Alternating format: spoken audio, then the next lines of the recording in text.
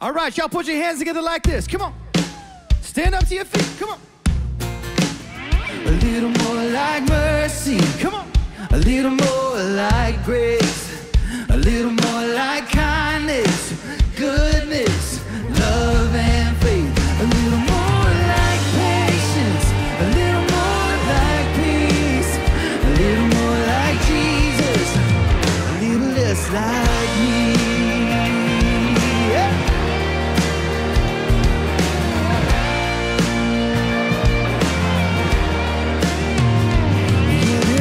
Denying I have changed, 'cause I've been saved from whom I used to be. And even at my best, I must confess I still need her to see the way you see. Oh, somebody with a hurt that I could have helped, somebody with a hand that I could have held when I just can't see past myself. Lord, help me be a little more like mercy, a little more like grace, a little more like kindness, goodness, love and faith, a little more like patience, a little more like peace, a little more like Jesus, oh, a little less like me, a little more of a little, everything I preach, a little more like Jesus, a little less like me.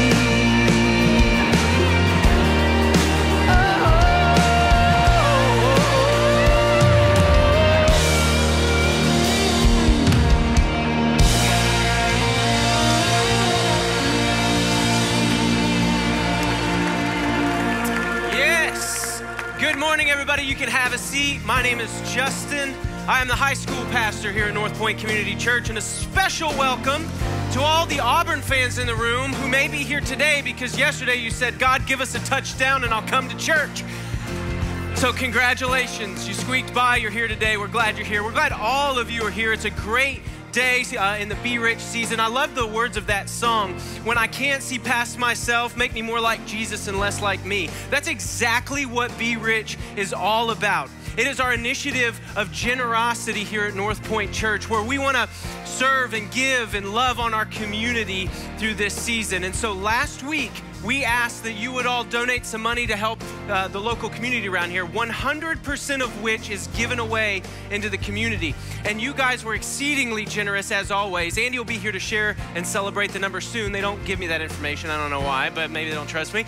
But if you weren't here last week, or maybe you forgot your wallet in the car, or you're just tuning in with us, we want to give you a chance to take part in giving towards that initiative. So I'm going to put that squiggly box you've been seeing at restaurants for the menu up on the screen. There's a QR code. If you would, pull out your phone, open the camera, point it at that. Don't take a picture, okay? I know we're all tempted to. I've got an album full of accidental QR codes.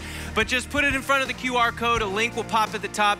That'll take you to our Top 3 website where you can give to that initiative. This week is one of my favorite weeks of the Be Rich season. It is the Serve Week. And I'm going to give you a really unique, a really practical, easy way to partner with us in serving our community in a second. But first, I want you to see a video about some very special people. Check it out.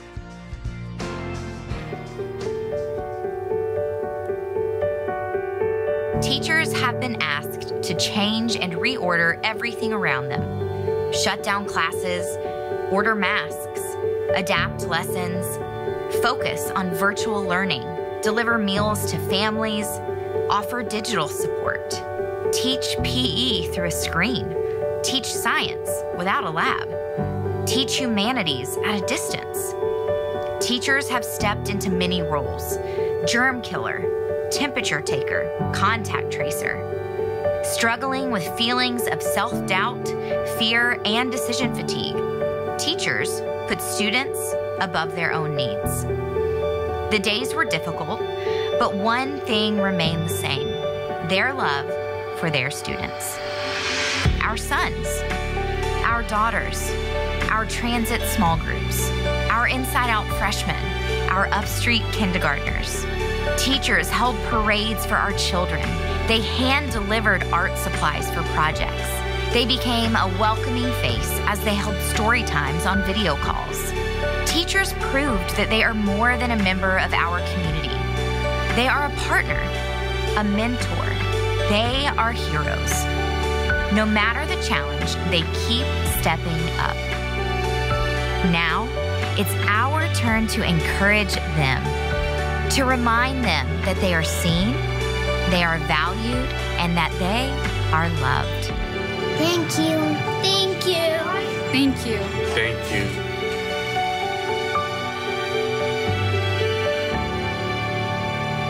Yeah, thank you, teachers. Genuinely. As somebody who works with high school students, I've been able to witness and attest to how big a role a teacher plays in a student's life. There's maybe no bigger person that partners with the parents as far as influencing a student as a teacher. And so we thought it would be incredible to serve our teachers who innovated through this last season and our students benefited from more than we'll probably ever understand by giving them a note of encouragement. So today, when you all leave, you'll see some people waving these in your face, and there'll be tables around the church where you can grab a card. And at the top of the card, you're gonna see a teacher's name, some information about them, the school they work at, and their address. And on the bottom of the card, there's gonna be a blank space for you to take a few moments and just write a note of encouragement to a teacher in our community. Then you're gonna peel this bottom part off and you're gonna slap a stamp on the envelope we provide and you're gonna mail that to them this week. This is an incredible way for us to gather around them and say, hey, we see you, we appreciate you, and we love you. Thank you. And so if you're watching online, we don't want you to be left out in this as well. You can go to northpoint.org/top3 and you can find an opportunity to do the same thing. Now that's the practical, easy way to get involved with the Serve initiative of Be Rich. But there are 5,000 serving opportunities that you also can engage in the coming weeks. And if you go to northpoint.org/top3, you can go on there and see all 5,000 opportunities available. I would encourage you in this season to be a little more like Jesus and a little less like me and jump in and begin to serve our community. It's gonna be an amazing morning. You've picked a great morning to be here. We get to celebrate Heath's story through baptism, and then we get my good friend, yes, thank you. There they are. And then we get to hear from my good friend and ex-ping pong partner, Clay Scroggins. He has a very special message for us today. Clay, we miss you. But first, I'd invite you to stand as Taylor and Allison are gonna lead us in singing. Say hello to the person next to you. We're gonna jump right in.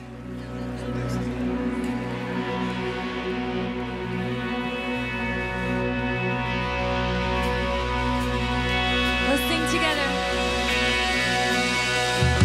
Your heaven's fine creations, His pride and adoration, treasures woven by His love. In His careful hands they hold us, safe within His promise of calling and of destiny. Let's sing that again. Your heaven's fine creations, His pride and adoration, treasures woven by His love. In His careful hands they hold us, safe within His promise of calling and of destiny. All right, every voice, sing it now. And I will sing of all you've done, and I'll remember how far you carried me from beginning to the end. You are faithful, faithful to the end. A father's heart that's for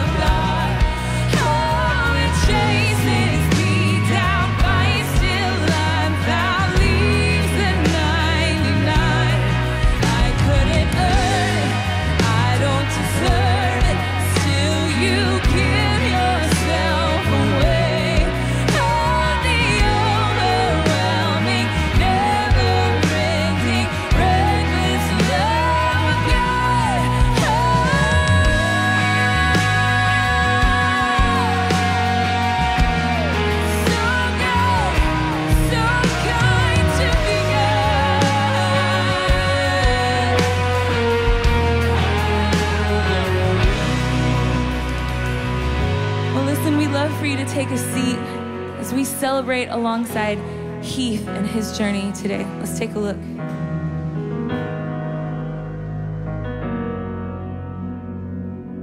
My name is Heath Wells. I did not grow up going to church. My life was mainly about having fun and experiencing as much as I could in life. Over time, my life felt like a swinging pendulum that began to torment me. There were the high highs that swung into the low lows, and eventually it began to wear on me spiritually, mentally, and physically. I came to North Point unchurched, and it felt like such a welcoming place. It was like an outreached hand and was there for me really before I had much to offer. Andy's first message that I heard was the Follow series, and I remember thinking that it was such a great message because I knew that I didn't have to change anything just yet. And based on that, I just vowed to keep coming back. Andy said in one of his messages that God could use all my experiences for the benefit of others, that God wasn't ashamed of me or embarrassed by me. So I knew that before I could truly follow Jesus, it was going to require me to give up some things, and that scared me to death. But I decided to just turn in his direction and follow Jesus and see what happens. So on July 29th, 2019, I decided to give up something that I felt created a huge wall between me and God. I decided to give up drinking. I decided to place my faith in Jesus, and the first few months were hard, but what I have been given in return has been more than I could have ever expected. Letting go and letting God has led me to where I am now and led me to, having this peace and having this freedom and having the confidence and having, all these things that God promised in the beginning that I was scared of, quite honestly. Now I'm leading a group of guys in transit, and I'm also participating in recovery meetings, which are two things that I couldn't have done without his grace.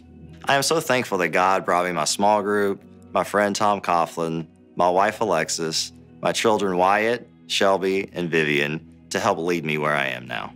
And my decision to surrender and follow Jesus changed everything.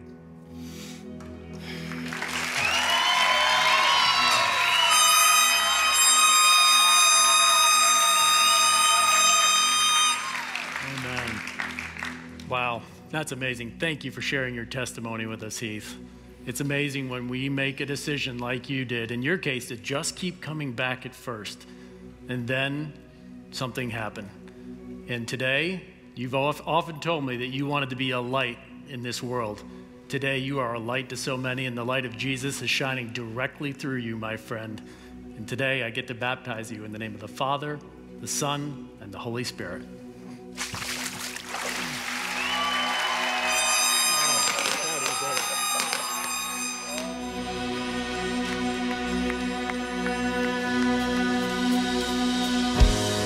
Shadow you won't light up, mountain you won't climb up, coming after me. There's no wall you won't kick down, lie you won't tear down, coming after me. Oh, I believe. No shadow you won't light up, mountain you won't climb up, coming after me. There's no wall you won't kick down, lie you won't tear down, coming after me. Hold me, overwhelming, never-ending, reckless love of God. Oh, it chases me down, fights till I'm found. It leaves the 99. I couldn't earn it, I don't deserve it. Still, you give yourself away. Hold me, overwhelming, never-ending, reckless love of God.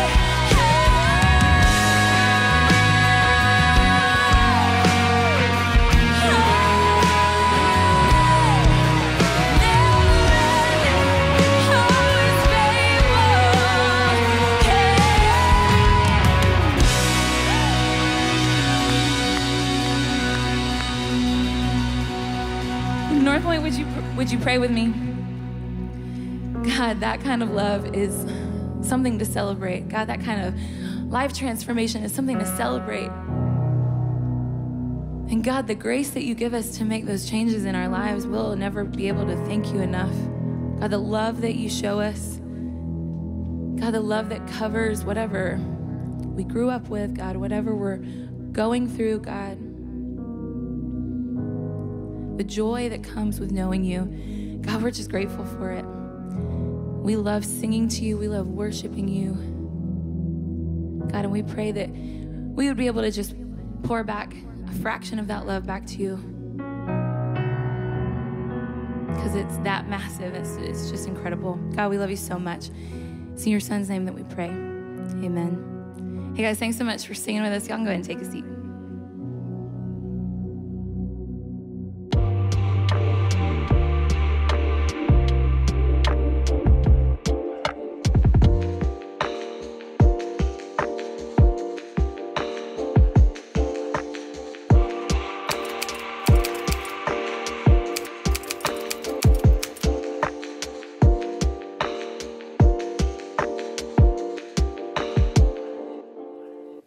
Well, good morning, everyone. Hope you're feeling good, or hello to you, whatever time of day it is.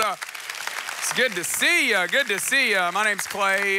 For those of you who I haven't met, my name is still Clay, whether I've met you or not. So, but it is so good to see you. I know we got a lot of people in the West, a lot of people watching online. Thanks for being here today. Thanks for being with us today. A lot of partner churches, so many people to say hello to. It's so good to see you.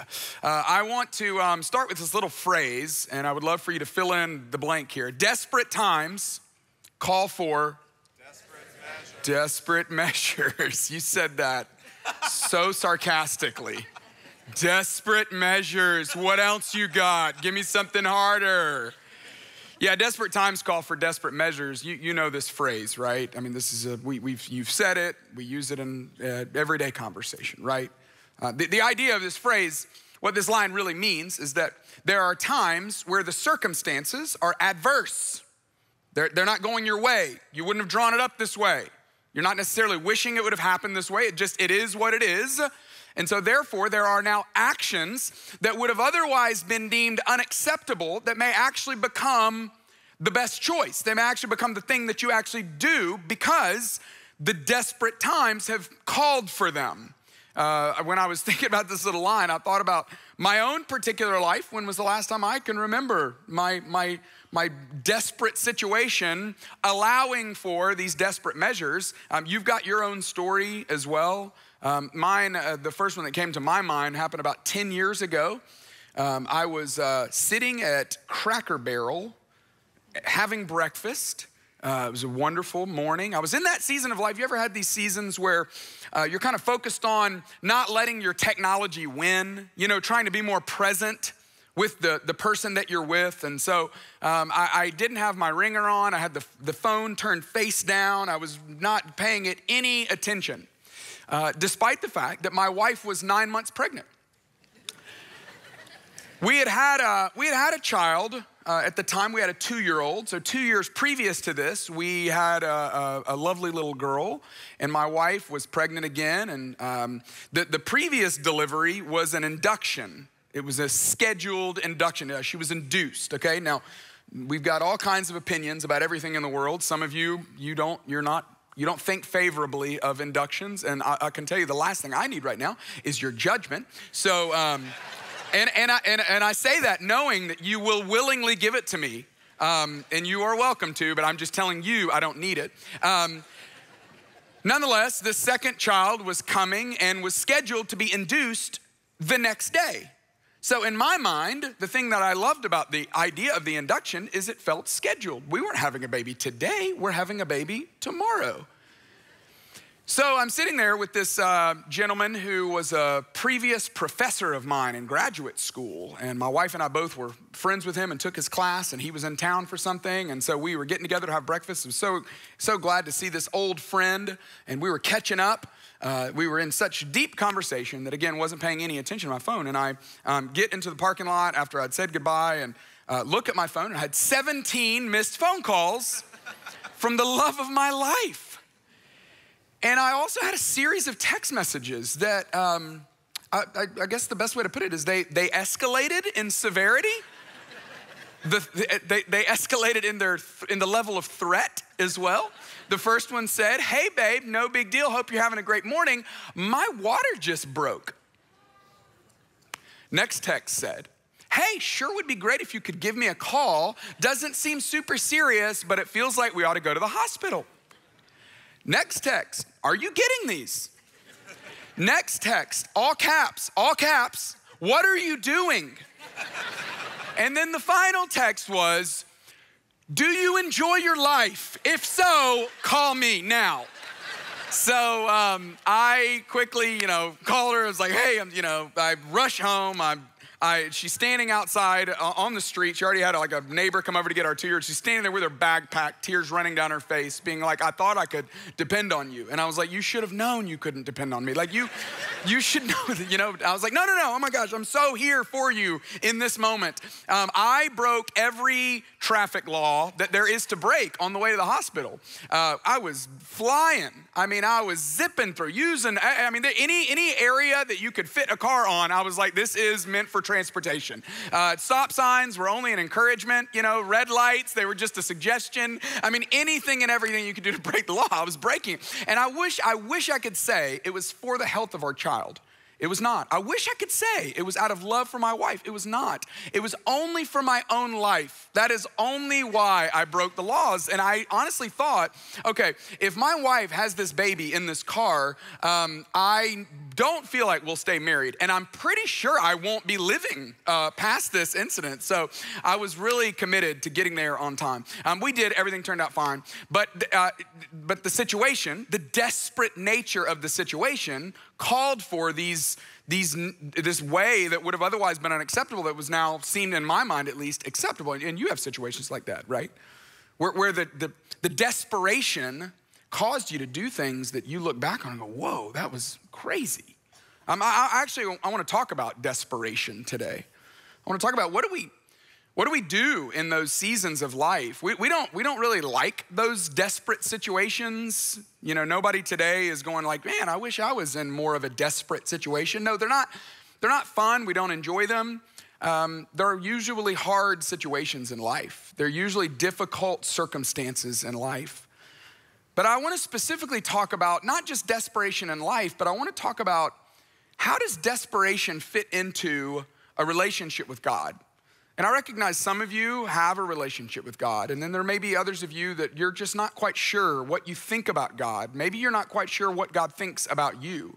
Maybe you're just not quite sure what to do with faith or whether or not you should even have faith in a God that would even allow the circumstances that would cause the desperation to rise.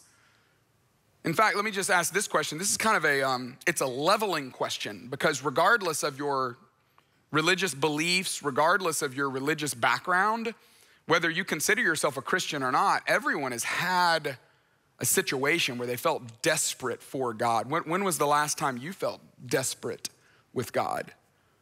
Can you think of that moment when you felt like, that situation where you're like, God, if you don't come through, I don't know what I'm gonna do.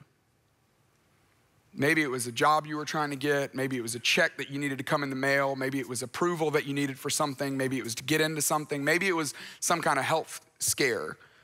But it's usually those situations that feel out of our control where we feel like, God, we need this outcome to go the way we need it to go, and we feel desperate for it.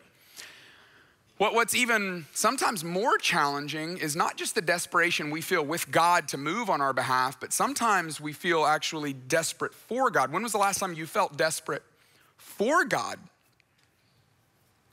God, more than needing approval for this, more than needing the outcome to go my way for this, more than needing the check to come in the mail, more than needing this to clear up, I need you. I need you. I need to know you're here. I need to know you got me. I need to know that I've got you. That's what I want to talk about today. I want to talk about those moments in life where we're completely out of options, where we've run out, we've tried everything.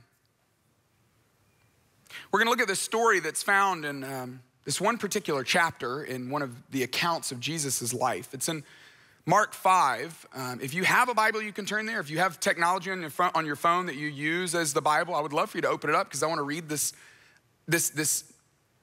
account of this relationship that somebody had with Jesus, this interaction someone had with Jesus. In Mark 5, there's actually 3 of them. And in all 3 of these stories, we're only going to look at the last one, but in all 3 of them, these are stories of people who were desperate. They didn't have anywhere to turn. They didn't have anywhere to go. They didn't have any options left on the table. They had tried everything else. In some of their situations, everything had been tried on them. And in every one of these experiences, and every one of these instances, and every one of these interactions, it's showcasing the type of person that Jesus rescued then, and I believe the type of person Jesus still rescues today, even in the middle of our desperation. And my hope is that it's gonna be a little bit of maybe a map for us, a little bit of a pathway for us to know, what do I do with this desperation that I feel? The story that I wanna look at is about a guy who's a religious leader. I mean, this guy was buttoned up, this guy had it all together, and this guy had no doubt sought solutions that were beyond this world. He had tried every solution that was in this world, and he was now looking outside of his own world. And Jesus, in this interaction, no matter what you think about him or what you think he thinks about you or what you feel about him, here's the best news of the day, is that Jesus is going to prove more personal than ever, even to the one who knew religion, but knew that religion could not provide all that he needed religion to provide. And Jesus shows up and meets him personally and intimately. And that is great news, no matter what your background is today. And my hope is that maybe today, that if you're feeling that sense of desperation today, that this might inform the way you choose to approach God. I told you all of this is out of Mark 5, and we're gonna jump into the middle of the chapter. He had just had this experience with this man that they don't even tell us this man's name. We just know him as the demon-possessed man. How about that for a nickname, right? The demon-possessed man, and the story was Jesus took these demons and he cast the demons out and cast them. He looked around, it was as if he was going, where do I put these demons now? And he cast the demons into this herd of pigs, 2,000 of them that then ran off the cliff. Bad day for bacon. Jesus, after he leaves that situation, he crosses a lake and he gets onto the other side of the lake, and that's where we're gonna pick up this particular day in the life of Jesus. This is Mark chapter 5, verse 21. When Jesus had again crossed over by boat to the other side of the lake, a large crowd gathered around him while he was by the lake. This is a common theme in his life. There's always people pressing, always people wanting, always people desiring. Hey, help me figure this out. But for whatever reason, this one particular man, his name is Jairus, he gets chosen out of the crowd. He steps out of the crowd. He somehow gets Jesus' attention in the middle of the crowd. One of the synagogue leaders named Jairus came, and when he saw Jesus, he fell at his feet. He's just immediately begging Jesus, I've got a problem. And he was a synagogue leader. So here's what we would have known about this man. He probably wasn't a rabbi. So he wasn't on the pastor side. He wasn't on the helping people out, navigating their spiritual life side. He was on the operation side. You know, any ministry or any synagogue or any church, it's 51% ministry and 49% business. You know, you got people that work there that help figure out, okay, how do we train the people, and how do we hire the people, and how do we pay the people, and how do we order resources, and how do we make sure that everything's moving along so that people can have the experience we want them to have. And that was Jairus. And so he would have been a man who, he would have had a lot of respect in this community. People knew of him. He was a man of great stature, as we're gonna see later in the story. But he was someone who was facing a hopeless crisis. So hopeless that it drove him to his knees, begging with all earnestness that Jesus might intercede into his crisis and cure the problem that he was facing that he couldn't fix on his own. Here's his situation. He pleaded earnestly with Jesus. He said, my little daughter is dying. Please come, put your hands on her so that she will be healed and live. My little daughter's dying. I feel this personal connection to this story. Fortunately, my little daughter's not dying, but we're gonna learn in this story that his daughter was 12 years old. We have a 12-year-old daughter.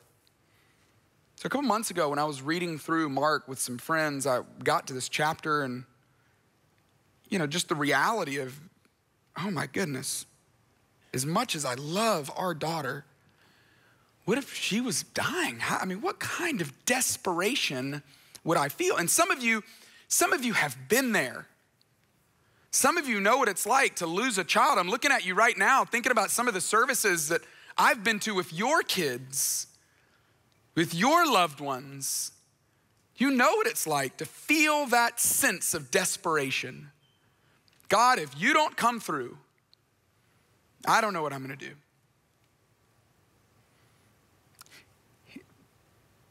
The way Jesus responds to this, it's just so simple, so personal, but so beautiful. I love this little line. In fact, for some of you, this might be the line that sticks out for you today.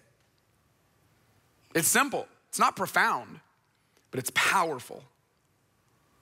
Look at how he just simply put this. He said, so Jesus went with him.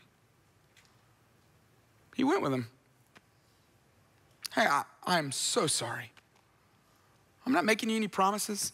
I'm not telling you what's gonna happen. I don't even know how hard this is gonna be, how challenging this is gonna be, but if there is a mess in your life and you are inviting me into the mess, I'm in. I'm in. And Jesus went with him. And he'll go with you too. If you invite him in, he will say yes. And so this large crowd presses in, continues to press in around him. In fact, that's the very next line of this account. And Jesus has this other interaction with this woman. This woman who, just like the man who was possessed by a demon, this woman had her own situation. She had this medical issue that couldn't be healed. She had spent all of her life savings. She was an outcast. She had done everything to try to fix this, and she couldn't. She had been subject to bleeding for 12 years. If you haven't listened to the sermon that April Farmer preached at North Point, it would have been a couple of months ago. It's still on the podcast. It's still on the website. You have to go listen to it. Absolutely remarkable. And April talked all about this woman, talked about the desperation that this woman was feeling. And what's so interesting to me is that Mark tells us that Jairus' little daughter is 12 years old, and this woman had this medical condition for 12 years. And this is what's remarkable about the way God works, is that 12 years previous to this particular day, Jairus and his wife welcomed their new baby girl into the world. Hopefully, it didn't take 17 missed phone calls for Jairus to wake up and pay attention that his daughter is about to be born. But in his case, it had to be the most joyful, thrilling occasion. And yet at the same time, 12 years previous to this day, this woman realized that she had this medical condition. Maybe she was thinking it was gonna get healed quickly. Maybe she was thinking it was a minor bump in the road. She probably had no idea that she was gonna suffer with it for 12 years. When their baby was born, they probably had no idea that 12 years later that she would be lying on her deathbed. But this is the way life works, that joy and suffering often run on parallel tracks. And in both cases, it escalated, it moved to a moment where God was going to prove how powerful he actually is. But this interlude in the story of Jairus, it had to bother Jairus. It had to drive him crazy, right? I mean, you know what it's like to have to wait. When's the last time you waited on something? Do you realize we don't wait on anything anymore? I was in the bank the other day. I had to wait for like 3 minutes and I about lost it. I was like, how have you not automated this? Why can't the app do it? This is absurd. I'm sure they were like, sir, it's been 3 minutes. I'm like, I haven't waited 3 minutes in years. What are you doing? I mean, have you been through a drive-through lately where they took forever and you're just like, get it together? Good grief. Do you not know how the world works? Like, you just can't do this anymore. We don't wait.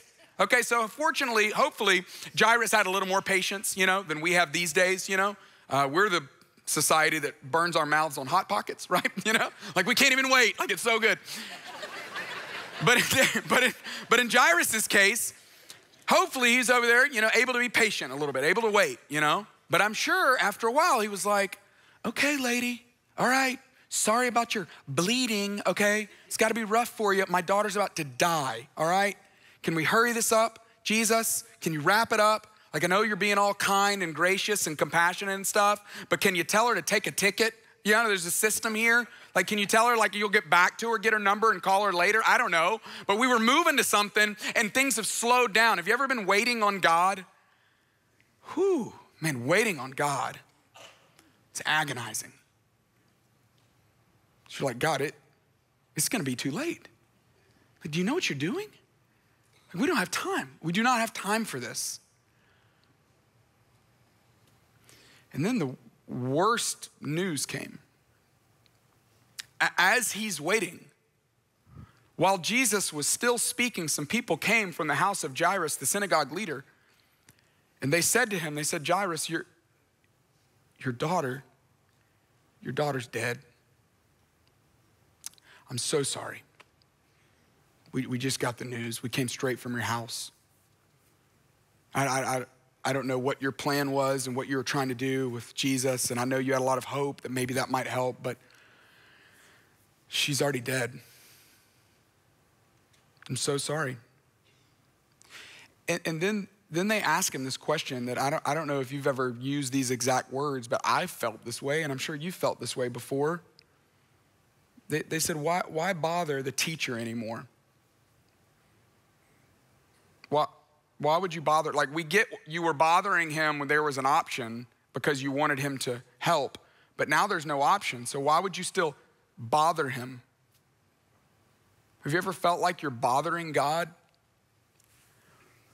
Have you ever prayed for something so earnestly and so consistently and so faithfully? Maybe even it was already over. Maybe the paper had been signed. Maybe the deal had been done. Maybe it had already closed. Maybe you had already lost it. It didn't happen. But you felt compelled to still ask him, God, come on, come on, come on. Can't you come through? Can't you undo it? Can't you change the outcome? I feel like I'm bothering you, but can't you please come through? Here's one of the things we learn about the way Jesus responds to Jairus is that Jesus does not seem the least bit bothered by Jairus. And I hope today that you take a lot of comfort in the fact that God is never bothered by you. He's never bothered by you. He's not annoyed at you. Your desperation does not turn him off, put him off. He loves it. He welcomes it. He invites it. And Jesus overheard. He overheard them ask him this question, and it must have triggered him. Because he looks at Jairus and he tells him, he says, Jairus, don't be afraid. Just believe. Afraid of what? Afraid that the reality of what you just heard is actually true? Afraid that you won't be able to handle the terrible news you just got? Afraid that this is the end of the story? No. Don't be afraid of any of that. You just continue to bring your desperation to me.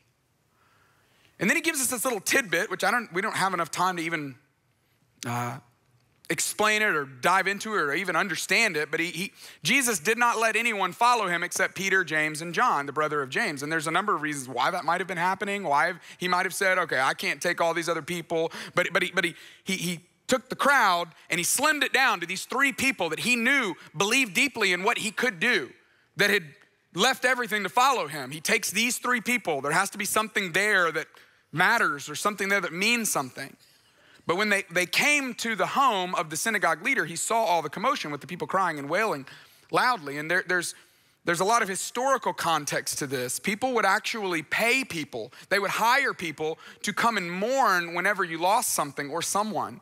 And this really tells us two things. It tells us, number one, that Jairus was a man of wealth, that he had wealth and stature in this community because he was able to gather a crowd of wailers and yellers and screamers and criers and people mourning the loss of his daughter. But it not only tells us the wealth and stature of a human, but it also tells us how deep the loss was.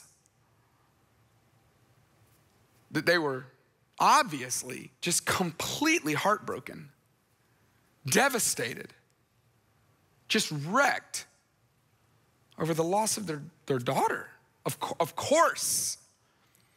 But Jesus goes in and asks this question that throws everyone off. He goes in and says to them, why all this commotion and wailing? The child's not dead, the child's just asleep. Now, this was a euphemism. There are times when they use sleep as a euphemism for death. And at the same time, Jesus uses them interchangeably, like he's speaking to the future reality of what his resurrection is going to actually bring. That in the same way that when you go to sleep, you wake up the next day, that in this life, we're gonna go to sleep and wake up in the next life fully healed and fully resurrected and fully without any blemish or pain or any evil or any tears. But surely everyone in this moment, they didn't know that. They couldn't get all that. And so the haters, well, they do what haters do, right? I mean, what do haters do? They hate. That's what haters gonna do, right? And so the haters were there, and the haters, look at what they do. They laugh at him. They mock him. In the presence of the Almighty, not a square inch anywhere on the planet, anywhere in the universe that he does not rule. All dominion and authority has been given to him. He's able to do anything, and they laugh at him. They mock him. And so he puts them all out. He's like, I ain't got time for this. Y'all out, all of you, out. He puts them all out.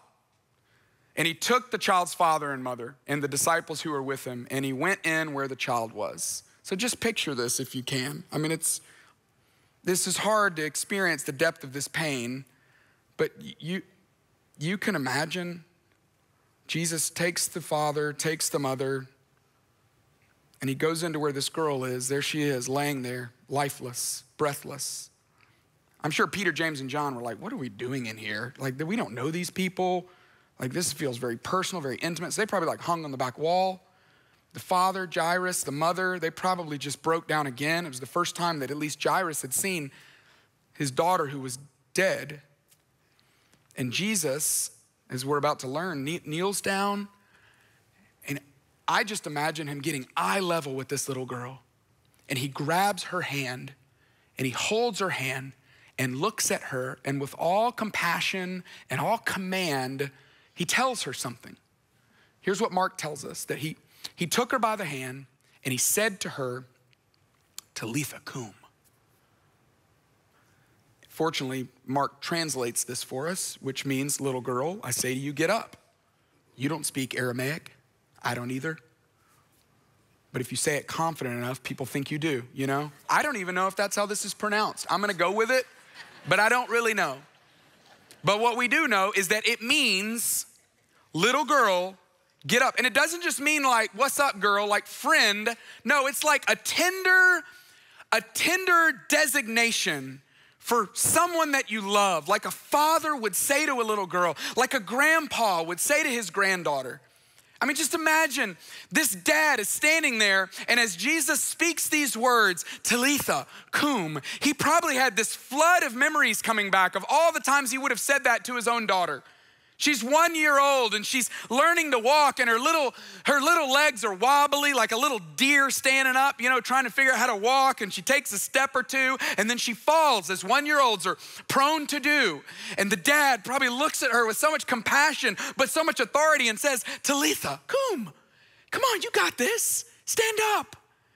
Or maybe she's 5 or 6 and she's playing outside, and the dad's like doing some yard work, and he sees her, and one of the kids bumps her and she falls down.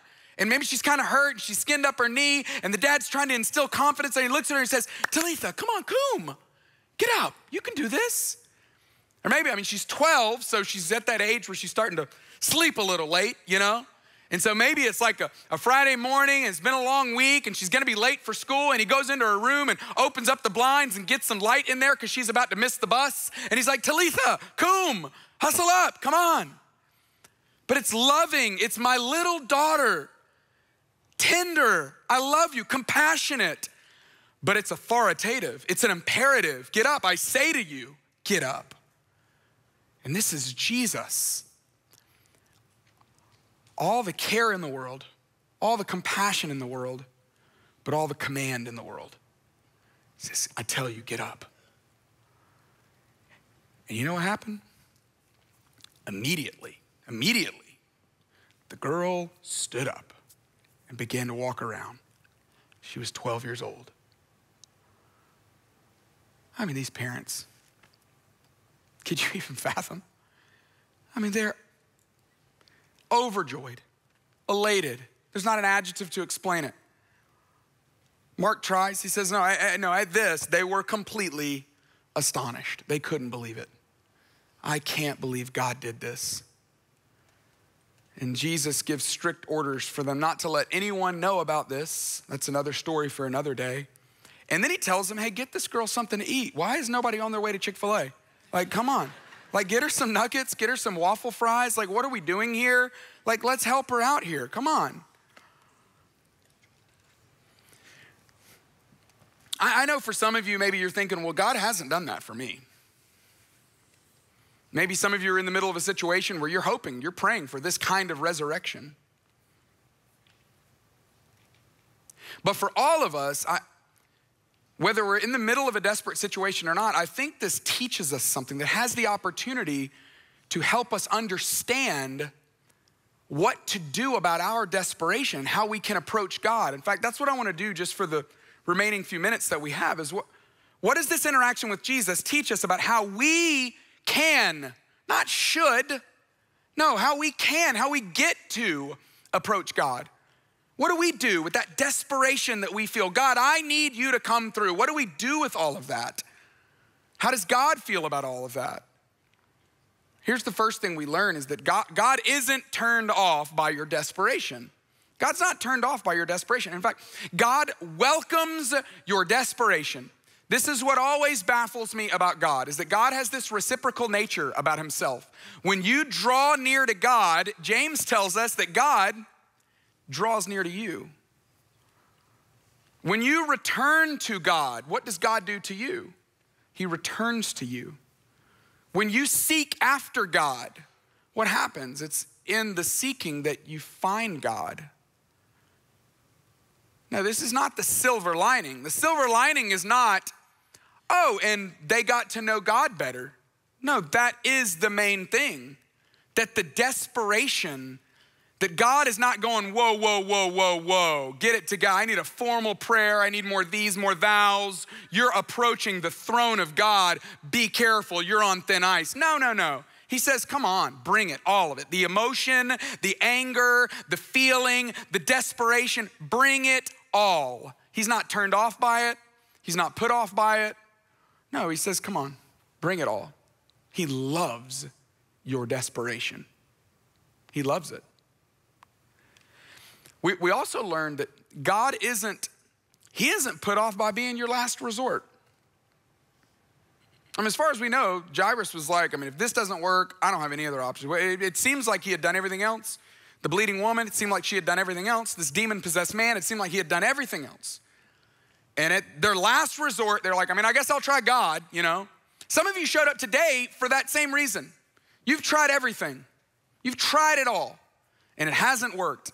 So you're like, well, I guess I'll try God. See, as humans, we don't like that, right? Have you ever been invited somewhere, you know? It's like a dinner party, and you're like 12th on the list, but it's like the top 4 friends. And you're like, whoa, how did I get in that? And you kind of want to ask, but you don't want to know, you know? It's like a golf event, you know, it's a foursome, and you're like, I'm not even that good of friends with them, but like, it's the master, so what am I going to do, you know? So like, this is crazy. And you want to ask, I'm just curious, how many other people did you call? Like 5, 7, 8, what was it, you know? I'm great, I'm in. Like, answer's yes, but I'm just curious, you know? Was I the last resort? Like, was I the last one? And see, that might bother us about someone, that might be because we're humans, but God, he's not insecure. God's not put off by the fact that he's your last resort. He's not gonna be like, oh, did you already go to the doctor and that didn't work, huh? Oh, you went to the chiropractor as well? Okay, did that do anything? Oh, the acupuncture as well. Okay, how did that go? You even went to get your tarot read? Is that a thing? Oh, you did that too? Okay, well that's even, okay, well we're gonna really have to talk about that. How dare you? I am not gonna let you live any of that down. I'll help you, but I'm gonna remind you about that every single time we talk. No, he doesn't do any of that. He's just like, come on. I'm fine. If I'm your last resort, that's fine. Because he's not insecure. He just wants you. That's why he loves your desperation. He just wants you. In fact, Jesus, when you decide to turn to him, what you're gonna find is that he's a safe refuge, even if he's your last resort. He'll never make you feel guilty. He'll never make you feel shame. If you feel any of that, it's from somewhere else, but it's not from him. Now, the last thing we learn is that the desperation, it deepens your relationship with God. That's what it does. That's the best part about the desperation, is it deepens your relationship with God. I mean, imagine Jairus for the rest of his life. I'm sure he just felt so connected to Jesus. Of course, Jesus healed his daughter, but even if he hadn't, he would have had this experience with Jesus that would have changed everything. I mean, did you hear what happened to the daughter, by the way? Have you heard the end of the story? Some of you are like, what verse is this? No, it's not in there. I'm just telling you, I know what happened. She died. I don't know how long it was, but I'm just telling you, the daughter died. Because there's a 1-to-1 ratio, like that's what happens, you know? Like she did eventually die. I mean, maybe she lived long enough to where she got to, you know, experience the joy of a wedding. Maybe she got to have a child or 2 or 3 or whatever. I mean, maybe she got to do a lot of great stuff and made Jairus a grandpa and all this stuff, but eventually she did die. I mean, it's not about she lived. That's not the point of this, because we do all eventually die. And I'm not making light of the fact that sometimes people do die. It is hard and painful and we miss them, but we are all going to die. But how sad would it be that while we're alive that we miss out on the greatest joy of life, which is knowing him? See, Jesus showed up, but it wasn't just to enhance the circumstance. In fact, that's not even what God doesn't just want to enhance your circumstance. He doesn't just want to come through so that your life will be better. He doesn't just want to come through so that you'll experience the joy of getting into the school or having the deal go through or experiencing the joy of the relationship that might happen out of it. No. He just wants to develop and deepen your relationship with him. That's the whole point of it, is that he's powerful enough to move. He's powerful enough to resurrect. And in the middle of your faith in him to come through, you get to know him. And you don't have to wait till it gets really bad. You don't have to wait until you're at your wit's end. You don't have to wait until you're at the end of your rope. What if you decided to turn to him now? What if he was your first response as opposed to your last resort? How much more would you know him? How much more would you get to walk with him? How much more would you get to experience his love and his grace and his presence and him accepting the invitation? So why not? Instead of just waiting, why not just come to him now? Bring all the desperation to him now. In fact, don't even wait until you feel desperate. Just go ahead and start now by saying, I want to let you know I'm all in. I want to already be all in. And you might be at a place where you're at the end of your rope. I am so sorry.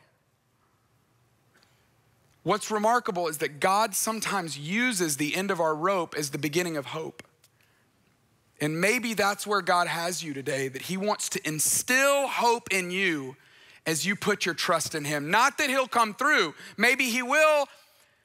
And unfortunately, as we have all experienced, sometimes he doesn't.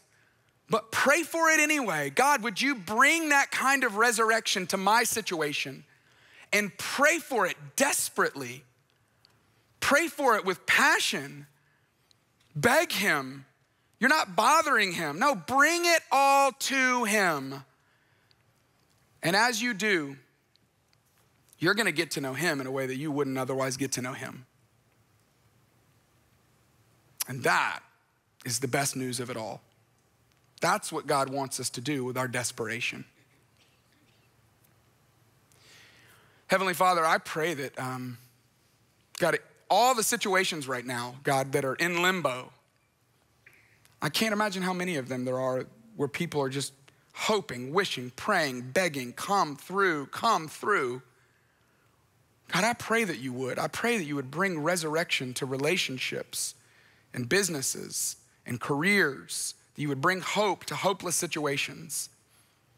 And God, in all the places that it seems like you're not, or it seems like you don't, or it seems like you won't, God, I pray that we would find hope and joy in that deeper relationship with you. You have all the joy in the world waiting for us